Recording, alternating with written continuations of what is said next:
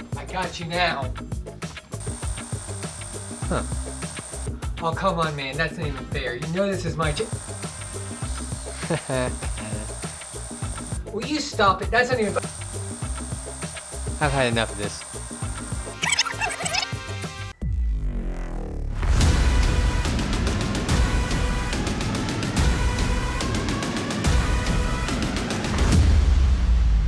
Hey, what's up, everybody? I hope you guys are having an awesome day.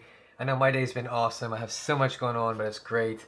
Anyways, I want to show you guys how I did that cool rewind and glitch effect there, the intro today. I did a fast forward effect similar to that in my previous tutorial, and I thought I'd share that with you. Anyways, if this is your first time here and you like what you've seen or what you're seeing, go ahead and hit that subscribe button down below. Anyways, now that I got that out of the way, let's get to the tutorial. Okay guys, the first thing we need to do is we need to create a new solid layer. To do that, we go to the timeline here, we right click, select new, and select solid. We'll name this noise. We'll press OK. After we get that down, we need to go over to effects over here, and we need to go to type in turbulent. You should see turbulent noise under noise and grain. We'll drag that to our solid layer here. Once we get that, we want to switch the noise type to block, and we'll go over to the complexity here, and we'll change it to 1.5, but it can be anywhere between 1 to 1.5. Maybe even 2. It just depends on what kind of effect you're looking for, but I chose 1.5 here. Once you get that done, we want to go over to transform, and we want to go to scale, and we want to uncheck uniform scaling. We want to take that width way up, and we want to take the height way low here. Now we want to go to contrast and brightness, and we'll adjust those settings. We'll take the contrast up really high, and let's see what we can do the brightness here. We'll take it down. Now what you want to do is alt click on the stopwatch beside evolution, which will bring up the expressions, and we're going to type in time times 2000.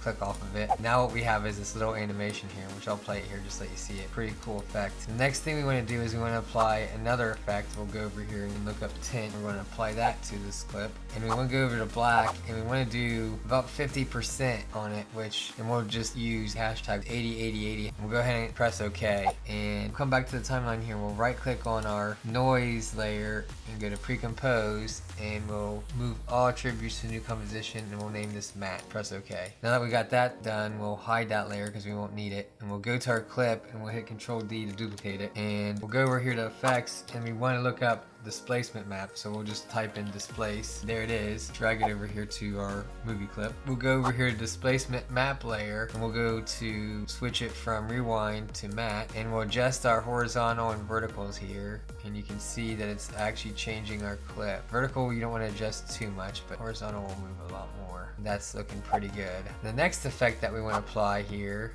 is VR chromatic aberrations. I don't even know if I'm saying it right, but anyways, it's over here in effects. You'll just type in VR, and it's the second one right here, and you'll click on it, and you'll drag it over to your clip, and there it is. You can see that it's giving you some red and green and all that. What I like to do is I like to take the red to 5 and green to -5, because I don't want it to be too dramatic, and they give us like a purplish green kind of look. We'll play this, and you already have your glitchy effect here, but what I'm wanting to do with it is I want to separate myself from the actual footage. I don't want the whole footage to be glitched. What we want to do is we want to turn off our effects for these layers for now. The next thing that we need to do is we need to mask out our footage. The first thing you want to do when you do your mask is you go ahead and make your mask. So I'm going to actually go closer in so I can get a better idea what this mask is going to look like. And I'm just going to do a rough mask around myself here. So I'm going to go ahead and speed this up for you guys so you don't have to see me mask out everything.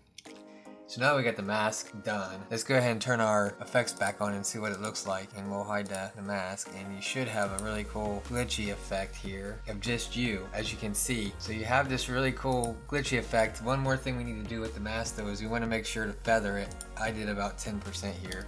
Now that we got this out of the way, the next thing we want to do here with our clip is we want to do two things. First, we want to speed it up because we're reversing everything. So we want to right click on our clip, go to time, and we want to reverse the layer, and that plays your clip backwards, because obviously in the case of my video I hit the rewind button, so it should pull everything back, and that's kind of what I was aiming for.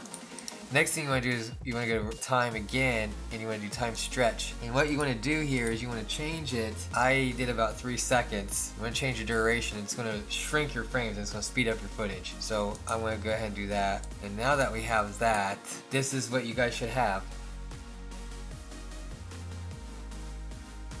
And there it is, guys. There's that fast forward, reverse, glitchy pause effect thing.